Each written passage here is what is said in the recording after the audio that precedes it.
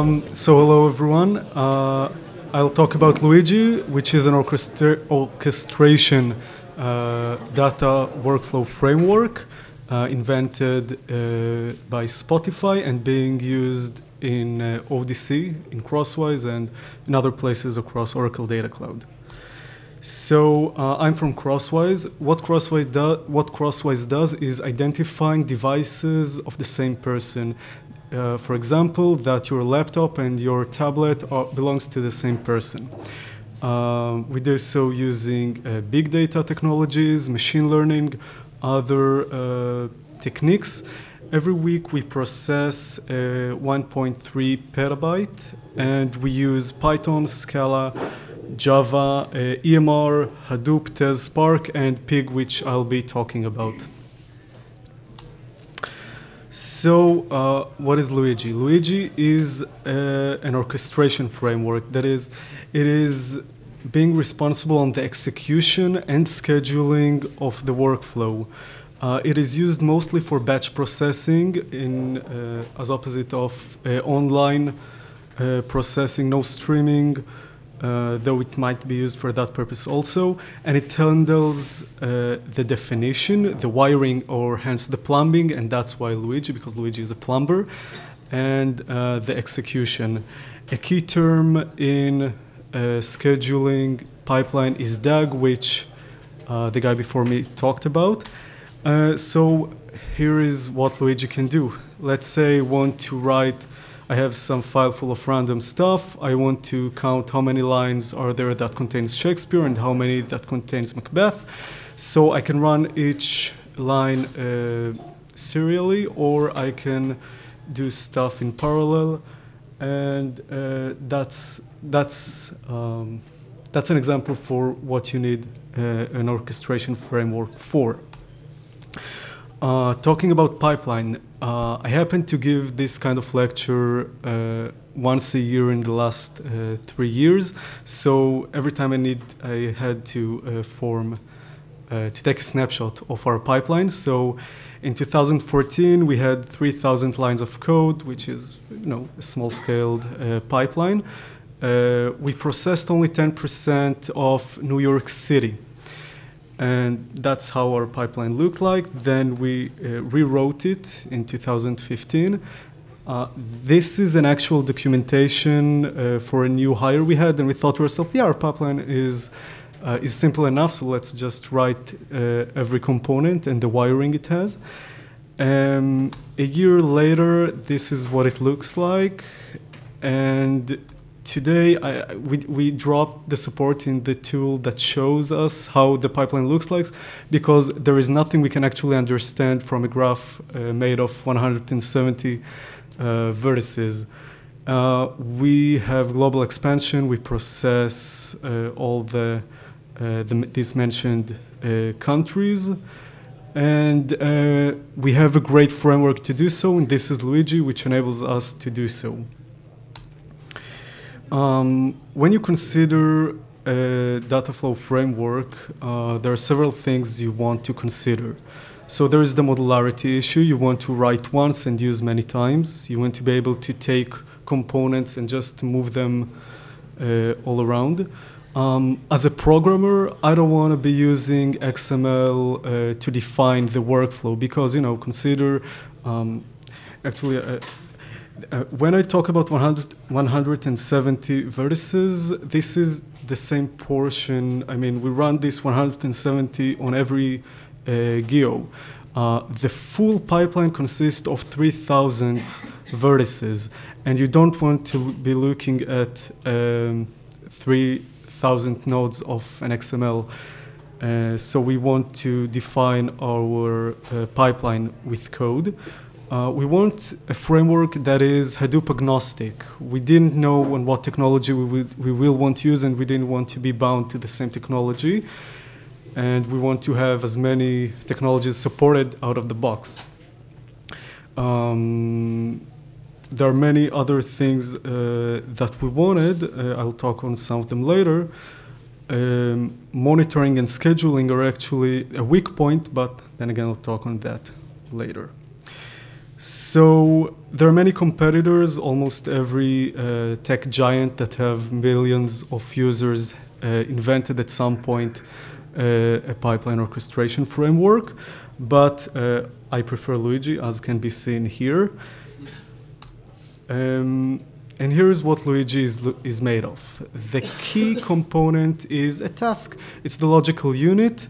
It consists of the logic, which can be written in Pig, Python, Spark, whatever. And the task can declare its own dependencies. It can also have an injected dependencies. It has parameters, because then again, it's a part of modularity. You want to write once, used many times. And it defines the outputs that a task can have, and all of these are defined by code. Dependencies are actually defines the graph, the directed acyclic graph. These are also part of Luigi. The parameters in Luigi are very nice because anything can be a parameter. It can be a different task, it can be a file, it can be an int. Lately, Luigi introduced a notion of static typing. That is, you can enforce the type of the parameters. So if Python goes into the more statically typed environment, so Luigi goes as well. The parameters are accessible from the command line. And you can set default parameters either from configuration, from command line, or by code. The last component, which is a key component, is the target. The target is any Python object that can be either exist or does not exist at the end. So I can create an object that is bound to a file or to a record in a database or in S3, or I can even define a target as a cluster, an EMR cluster.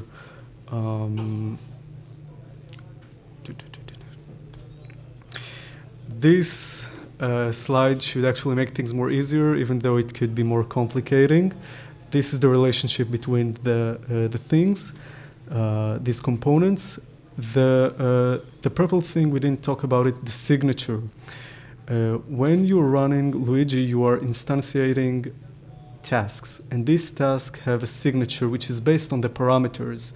This signature can be used as part of the output to identify if a task has finished running, or should be running. Luigi has many built-in features. Some are obvious, some are not. You can run tasks in parallel. You can define the resources consumption of every task. That is, this task does a heavy usage of RAM, so I just want one of it to run at the same time. Or if this machine has 2 giga of RAM and this one has just 1, so I want to be able to fully utilize this information. If some task is more important or need to have priority on others, Luigi support this kind of declaration as well. When we started, Luigi didn't have central scheduling, but now it does have. That means that if I want to run a pipeline, and someone else wants to run the exact same pipeline, then the central scheduling will prevent both of us from running the same task that produce the same outputs, and then we could be accidentally overriding each other's outputs. So the central scheduling, which is now considered to be a best practice when using Luigi, is also available. A very interesting concept introduced by Luigi, which is also a good selling point, is the wrapper task. I don't have to define the entire graph in one point. I can define subgraphs, and I can declare dependencies either from the task. The task itself can declare what its dependencies are, but I can also do it from outside.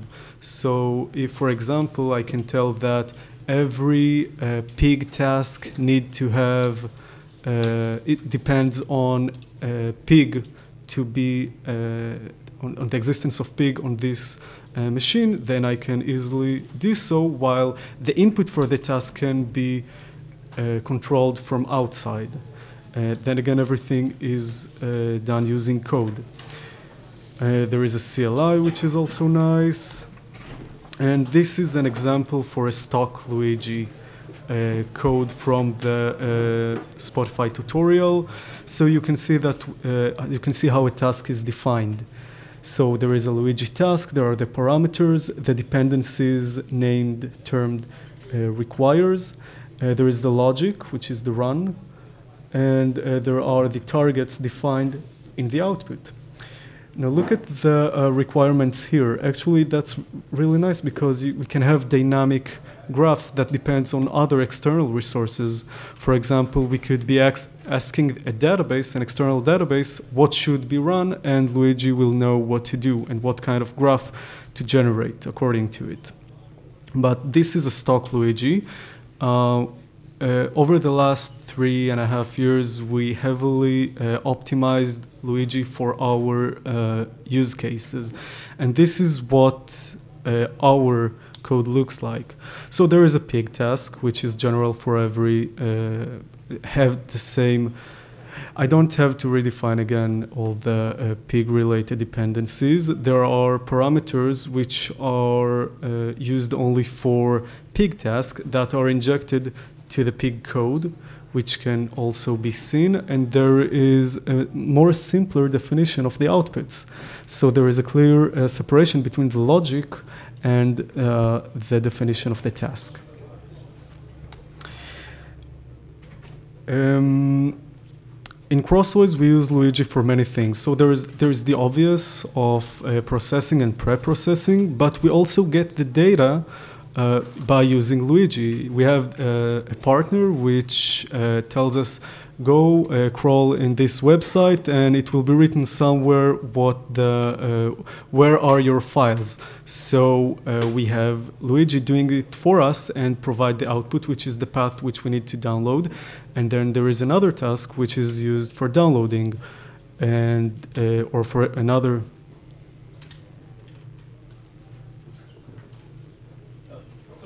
Cool. And there is another thing, we use it also for DevOps. We have an FTP server which automatically uploads things, then again using Luigi to S3. We also do deployments via Luigi. That is, the first time a new hire comes, he gets his computer. So the first time he wants to run Luigi, we will download and deploy everything on his computer. We will provide him with the version of Hadoop everyone else is using, Spark, Tez, files that are commonly used. So that's another thing Luigi can be used for. And deliveries. In every week, we send to our customers huge files, and we use Luigi to orchestrate this as well. We have a database which tells what files each partner should receive, and everything is done using Luigi, and everything is also done automatically, and there is almost no ops to be done. Most of our improvement have been, we can categorize our improvement into 3 categories: visibility, usability, and execution. The down point of Luigi is not having many visibilities frameworks or utilities, and we had to build all of these. If people here are familiar with Airflow, then Airflow's main benefits over Luigi are these, but then we made it. We created a service called Crossflow, which is done to track the execution of tasks. We built a timeline, so we'll be able to analyze how to optimize our graph, and we also track the memory consumption and other metrics of the execution itself. We heavily optimized the requirements and outputs code, but here is another thing which is important to tell. These are not the kind of improvement we could recontribute, because what we built on Luigi was our own business logic. So that's the main benefit of having a lean framework. You can actually build your business on it. Another thing we do, no. All right, so regarding usability, as I said earlier, there is this signature thing. Every task, every instance of the task have a signature. This signature can be used for identifying what tasks have run and which did not yet, because as I said earlier, each task knows if to run or not to run by looking at the outputs. If the outputs rely on the signature, then we know what needs to be run and what does not need to run. Another thing we did was a smart task injection. If I can take part of a different run I made and inject it into a new run I want to do, and we use Jenkins to schedule everything, and that hence the automatic operation. 3 main lessons we learned from using Luigi.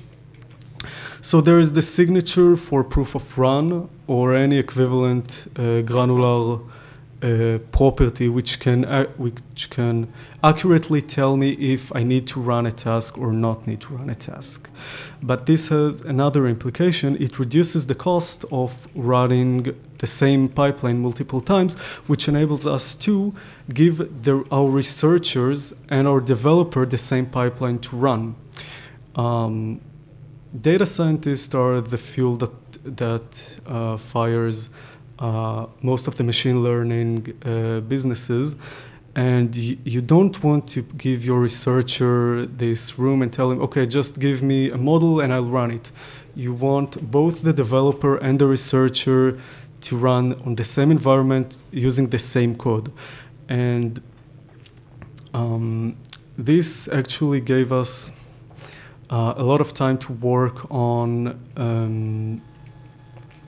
the real issues. I mean, the issues are not the training. The issues are skews in the data. The issues are the logic.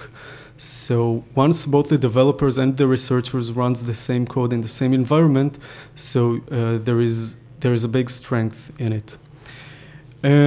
At first, we tried to do resource allocation also using Luigi, but that's not a good practice.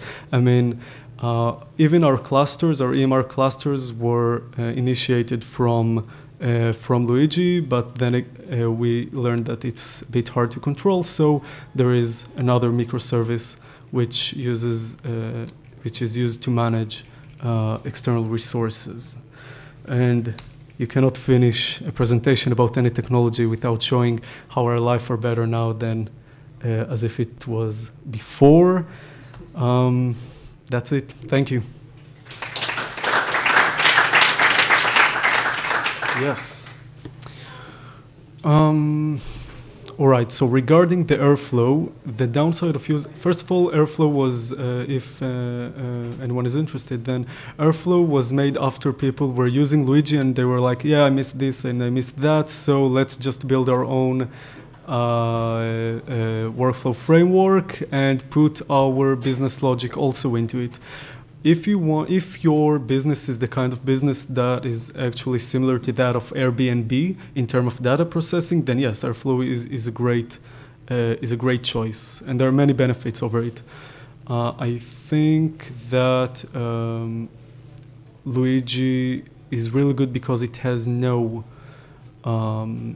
utils, it has no business logic embedded in it, so you can build what you want. Now, regarding the deployment, so consider this. The pipeline isn't just made of Python and Pig. It is also made from the UDF you wrote. So if you want to edit your code and then upload it, so you could do that manually, but you can also make Luigi do it for you. So Luigi, as a first step, it compiles our jars, it uploads it. We don't do anything of this type. it asks the microservice to run, to create a cluster. It also runs the deployment of our code on it. I don't have to commit anything. It just takes the code, compiles it, upload the jar, and I can just focus on writing the logic and wiring. And that's what I meant when I talked about deployment using Luigi. So that's a great question. It all depends on how you generate the signature. The signature is some hash on the parameters you provide. If your code is also one of the parameters, which it is in our case, so changing the code means changing the signature, means no same target will be produced, and the entire pipeline will be different from this point forward. There is also the downside, which is, all right, I just pressed new line, and now I have to build everything, to run everything again. So we have two mechanisms. One is a code version, which you can just change, set it, and tell, all right, I changed something, don't take the code as a parameter. And there is the different use case, which is the code itself, the logic, is also a parameter. If it changes, I mean, we're not talking about Python code here. So the way we solve this is by adding a parameter, which is the code version, and which can be set either in the code or from the command line, from the execution. And this is how we solve it. In case of pig code, that's more easily solved. And then the downstream. When I was talking about internal scheduling and external scheduling, I was talking about the task itself. I mean, the task can declare its own dependencies, and the same dependencies can also be declared from outside the task. Consider this. I'm writing a modular task that always depends on the existence of Hadoop locally. So the internal dependency is that I need Hadoop to exist on the machine, and the external dependency is what is the input of this task. Now, when I'm talking about Luigi has no central scheduler as you're talking about, as if it was a cron tab or anything. That's what we'll use Jenkins for all the repeated tasks. Yes, we do so. It is very easy. Consider the simplest example is, let's say I wrote a sampler, a task which all it does is sampling. I don't want to tell it what it does, so I can give it a parameter which is a different task. And the dependencies of this task would depend on this task, on the run of this task. Yeah, I can do so as well. As I said, if I'm talking about deliveries, so I have a database which I query and tells me what files should be delivered, what have been delivered, what is currently being delivered. We do this kind of thing, and this is Python code that does so. All right, thanks a lot.